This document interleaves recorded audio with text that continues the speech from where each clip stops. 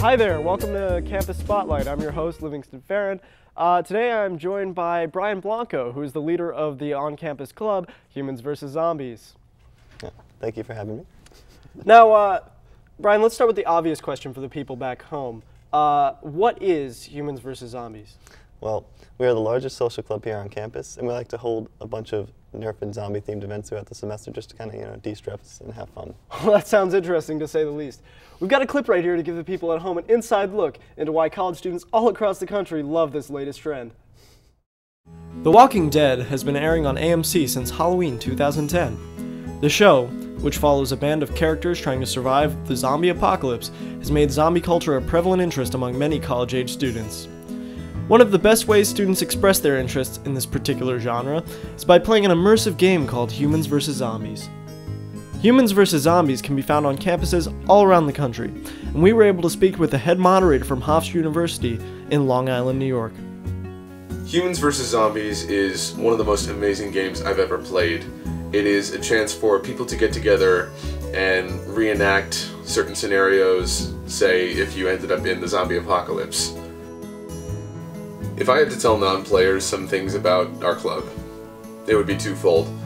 For anybody who doesn't go to Hofstra, see what other Humans vs. Zombies organizations are in your area. Give it a try. Have some fun. And for those of us on campus who do not play HVZ, we welcome anybody who has that same purpose. I think my favorite thing about Hofstra vs. Zombies is that at the end of the day, we really are a family. We may like some people in the club more than we like other people in the club, but when it comes right down to it, you would defend every single person there in a heartbeat. Everybody gets along, everybody comes together for the common purpose of playing this awesome game. Everybody's just in it to have fun. I can sure see why people love it. Now, besides what you've already told me, what are some of other crazy immersive events that Humans vs. Zombies runs here on campus? Oh, we have plenty. We have our ground war events, we have our night outs, we have our video game tournaments, and of course our big game, which we hold once a semester. Okay, now that's a lot of events, Brian, so you gotta tell me, which one is your favorite? Definitely the big game. It's a lot of fun.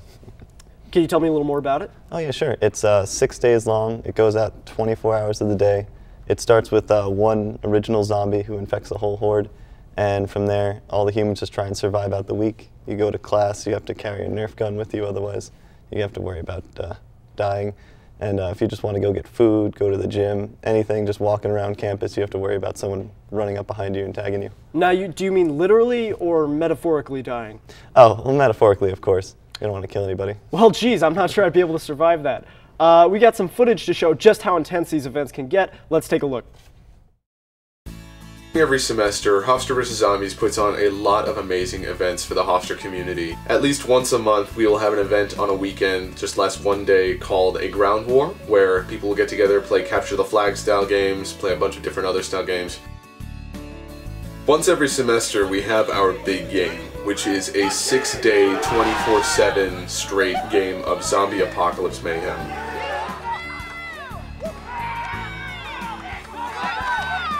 Everyone starts out as a human except for one original zombie, and during the first 2 days they can walk around unmarked, tagging humans, building up a small horde. Then, at the end of the second day, there is actually a midnight mission.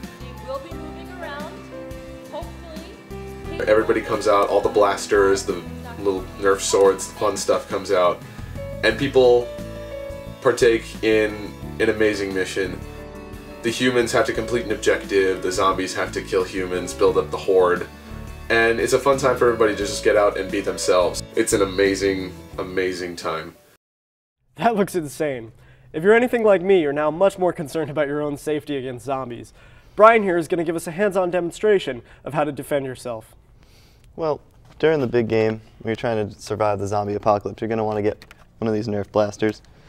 Basically, it's your only way to really defend yourself from zombies other than a melee weapon, which is the same thing.